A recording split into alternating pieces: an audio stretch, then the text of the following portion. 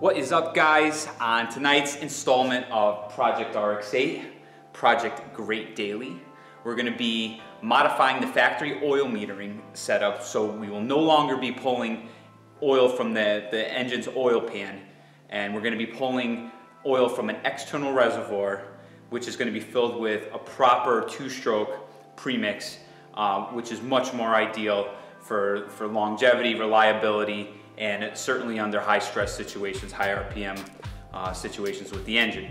Now, some of you may be wondering, why would we want a premix? Well, by design, and a common thing that I hear a lot is when people talk about rotary engines, they're like, oh, rotary engines, yeah, you burn a lot of oil. Yes, they burn oil, but it's by design from the factory. It's not like they're burning oil because of blow-by, like in a piston motor where like the piston rings start losing compression, they're getting blow-by from the crankcase. From the factory, oil is taken from your factory oil pan and injected into the combustion area, and that's to lubricate your apex seals and your corner seals. There's also a little bit of a cooling benefit there as well. But when you're pulling oil from your factory oil pan, which is hot oil that is not meant to be injected into a combustion area, one, you're not getting the cooling benefits. Two, you're creating more potential for carbon buildup, more potential to clog up your factory catalytic converter if you're still running it. I don't think that rotaries were meant to have catalytic converters. They're not really designed that well to work with them, but that's here nor there.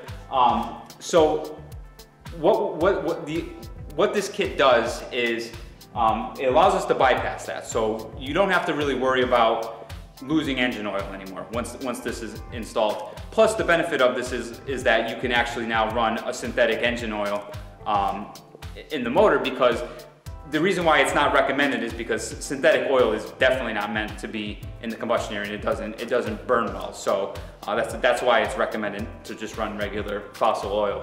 I premix on all my rotary stuff. My FD is I just premix. I dump it in at the fuel filler when I go and I pump my gas. But oil metering is completely removed from that engine.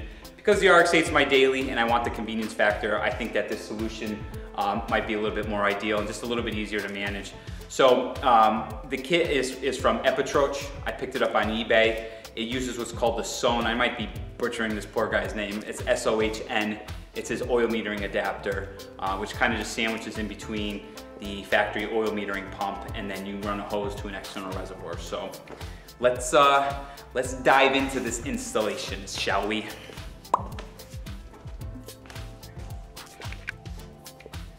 All right, guys, so we'll take a look at some of the parts here. The kit includes the installation for the reservoir and the fittings and whatnot, but also instructions for the oil metering adapter itself.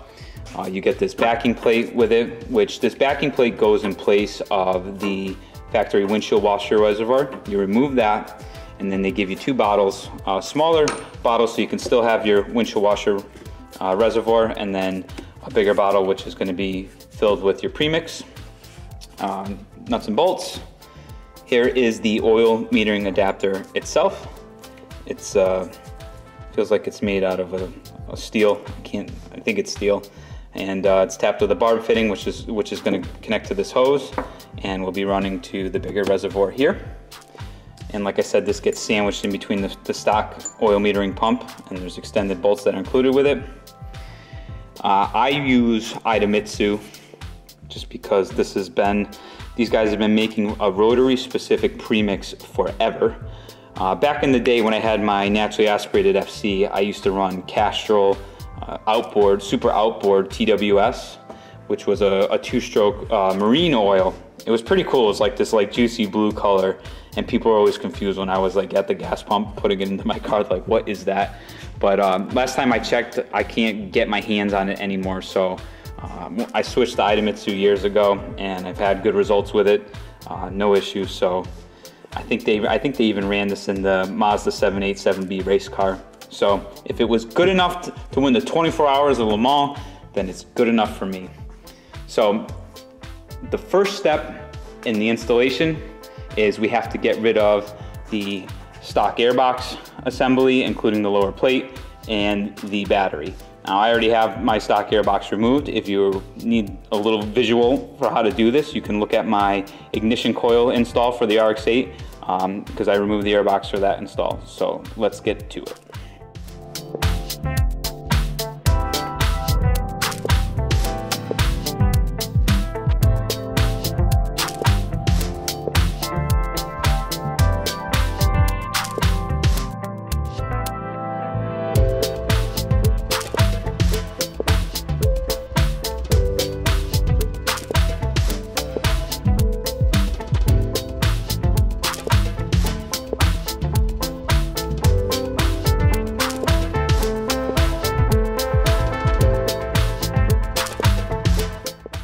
So now that we have the battery out of the way, we can gain access to the top here, to the factory oil metering pump right there. We are going to jack the passenger side up and pop the wheel off so we can get access from inside the wheel well as well.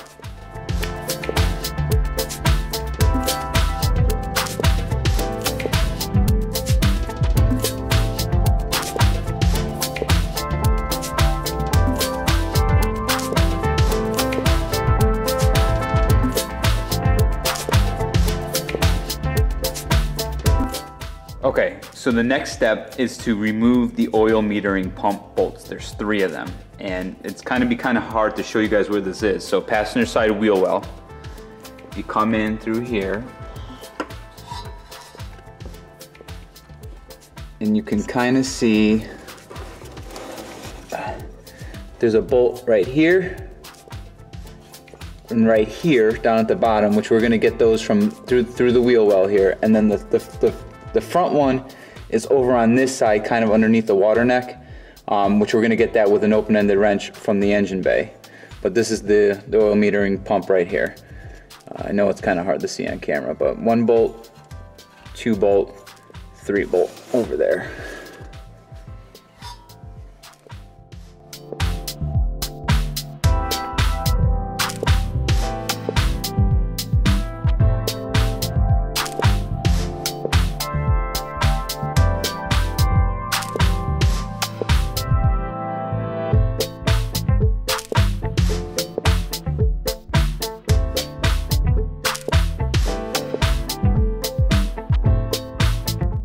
Alright, so now the oil metering pump is completely unbolted. There's 2 electrical connections that we're going to have to disconnect from it. So I'm going to gently ease it out and kind of rest it in the front cross member here.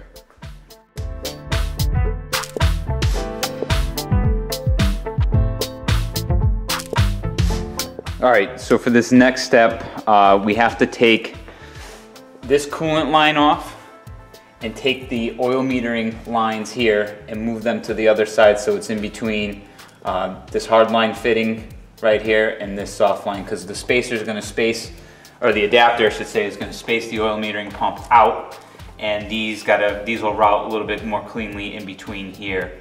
So have a drip pan ready. We're going to take this one guy off right here, and we're going to try to make this as quick of a changeover as possible before this thing dumps coolant everywhere. Okay.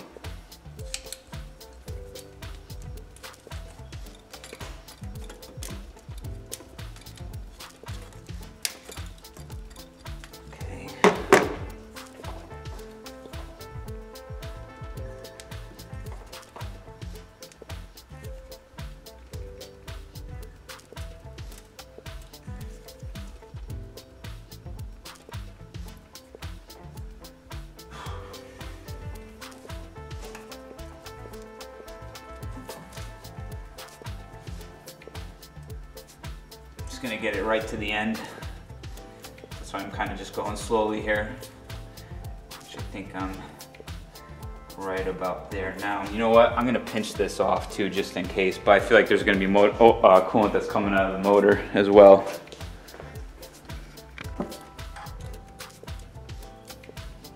Alright, so that's pinched off.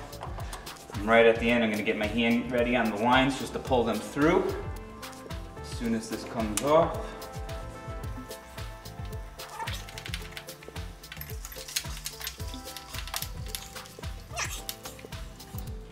not too bad.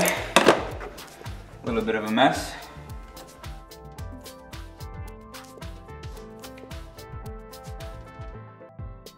Like how this one line is ran here. Yeah, these oil hoses are like plastic and they feel brittle. So just be careful when you're moving them around. Just wipe off some of the coolant that I spilled.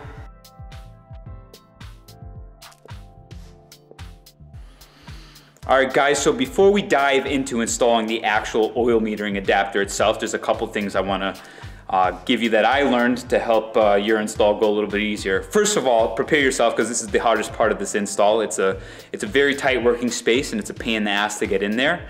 The oil lines that connect to the adapter are not very confidence inspiring in terms of their structural rigidity. They feel kind of chintzy, so you have to be extra careful that you don't snap them or move them in a position that they don't want to be moved in. So a couple tools that you want to make sure that you have on hand are as follows. First, equip yourself with a 3/8 drive socket with several extensions and a swivel, 10 millimeter. The 3 bolts that hold the adapter in place are 10 millimeter. You'll need this to get the back 2 bolts through the passenger side wheel well. I have a 10 millimeter gear wrench here to get the front bolt from the engine bay. And then lastly, you're gonna want some Premix silicone black or gray should do. Just something to kind of help the paper gasket seal a little bit better, but also to hold the paper gasket in place while you're trying to line everything up. That is probably the most difficult part of this install, is getting everything to line up. You may have to back the adapter out several times and spin the little key slot in there until you get it into the right orientation. But that's just about it. So let's dive into this. All right, next we're gonna install our oil metering adapter. Come on, focus. We have to catch this notch on the gear for the, or on the notch for the oil metering pump right here. We're gonna be reusing the rubber gasket that's in the pump already. So just make sure that it's cleaned off and there's no junk in there. And we're just gonna get this started on here like so. I'm gonna turn my gear a little bit here. Okay, so those teeth line up.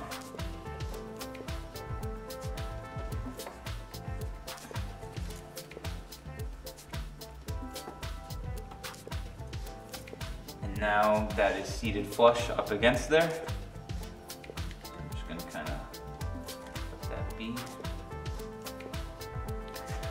So next we're gonna install our paper gasket onto the adapter. I'm gonna use a little bit of black RTV on this to keep this in place and just to kind of create a little bit of a better seal. So I'm gonna go all the way around. Should probably videotape that, huh? And again, the gasket itself should create a good enough of a seal. So I'm not going super thick with this. I'm just going a nice thin coating that will allow it to stick into place, and it'll just help with the sealing in the long run. Okay, so I'm gonna get this on there. So that's lined up roughly right there. And then I'm gonna take the 2 bolts for the back. These are the new extended bolts. They're longer than what comes in there to account for the additional space that's gonna be in there now with the adapter. So I'm gonna come in from the back with these and get everything lined up.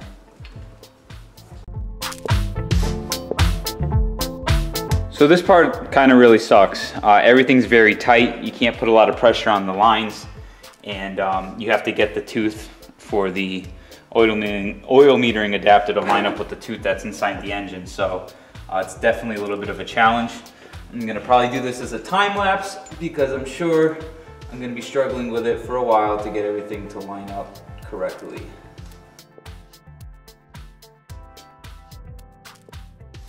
All right, so now that I have everything lined up with the teeth for the pump and the adapter, I'm gonna go underneath from the passenger side footwell. I'll try to get you guys a shot of this and start tightening the bolts.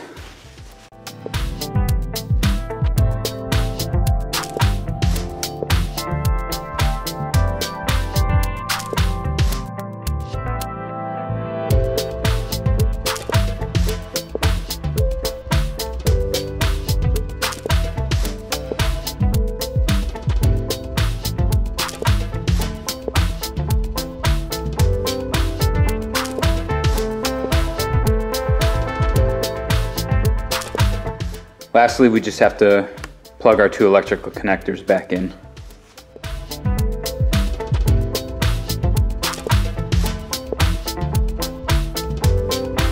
All right, next part of this install, we are going to remove the windshield washer reservoir. It looks like there's a couple 10mm bolts holding it in, as well as some tabs for the hose to the washer nozzles.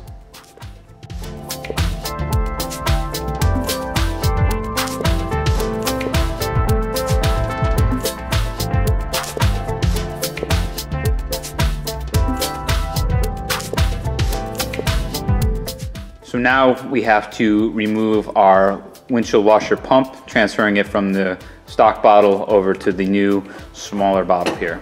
And I believe this just twists and pull to get it out. And be wary of where the nipples are, because they can break easily. So here is our gasket here and our pump assembly. So I'm simply just gonna push this back into the new one. Actually, I may have to transfer the gasket first to make this a little bit easier. So I'm gonna pull this off, spill some fluid on my bench. I'm going to install that, and then just push this in like so. And I'm going to transfer what's left for washer fluid from this one into this guy, and hopefully not make a huge mess.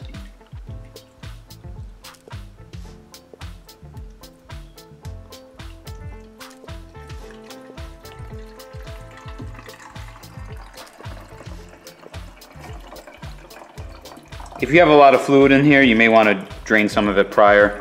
Luckily, mine was kind of low, so I don't have too much to deal with. Oop, look at that, spilling. Spilling. All right. I'll top this off once it's everything's installed in the car. But there's our new miniature washer fluid reservoir. A mess on my nice new bench.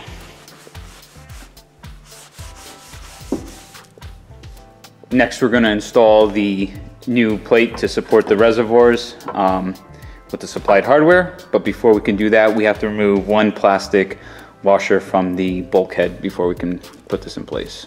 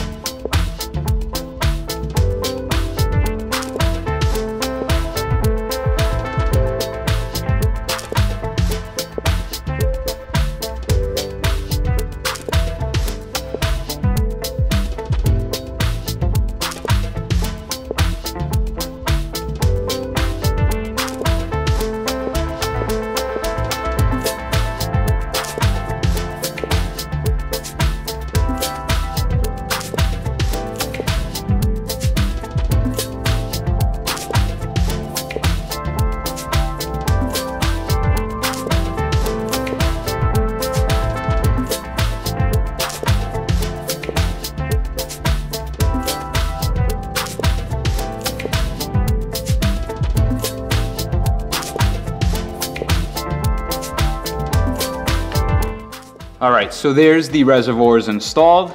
I snaked my oil feed line down yonder here. They give you extra, so you have to cut it.